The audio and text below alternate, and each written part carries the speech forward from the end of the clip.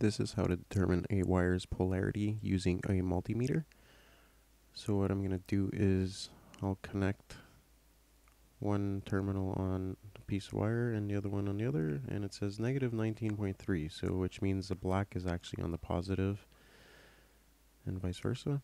So now I've reversed it. You see it's 19.3 only, which means I got them wired properly. So the red is on the red, the black is on the black. Now I can go ahead and proceed with wiring it up. And that's how you check it with a multimeter. Thank you very much.